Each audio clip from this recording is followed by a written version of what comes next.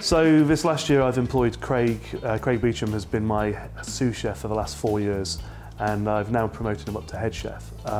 He was ready for his own move really and wanted his own place, but position-wise there wasn't anything really that I thought was good enough for him. You know, he really needed somewhere to take him forward. So we took the option really to promote him here, and myself taking not so much a backseat but more a promotional role, being out front a lot more, speaking to the customers, something that I've never really been comfortable with, but going out there now and engaging with my guests, I suppose, which I think is very important. Customers come here for the Simon Hulstone experience as such, and they don't get to see me. So that's got me more into that. I do a few more demos now. I get to work with my supplier partners such as Electrolux, and it just gives Craig that position that he wanted, but also somewhere he's comfortable in because he's been here for 4 years. I think for us, growing all the vegetables at the farm was a way that we had to move forward.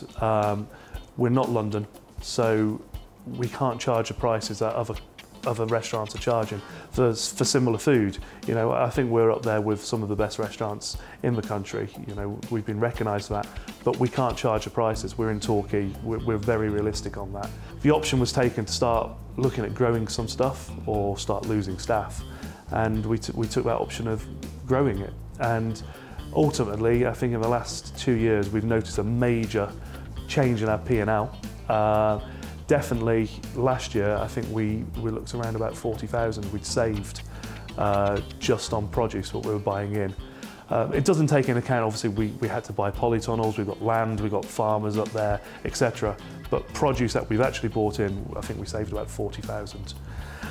The food that I'm doing at the moment is pretty, I would say it was very simple. Probably the simplest I've ever served food here at the Elephant.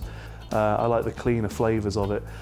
I've sort of moved away from trying to show off with cooking more than just giving what I enjoy and what the customers seem to be feeding back what they enjoy as well.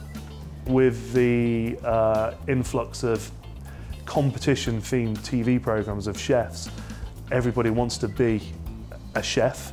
They also can buy all the best ingredients that we can buy from the big supermarkets. Chefs are promoting ingredients that we always kept secret ourselves, so they can now go out and buy. People can cook at home, so we're constantly looking for new things to do to get people out. You know, we've not got a massive PR budget. I have to do that PR for myself.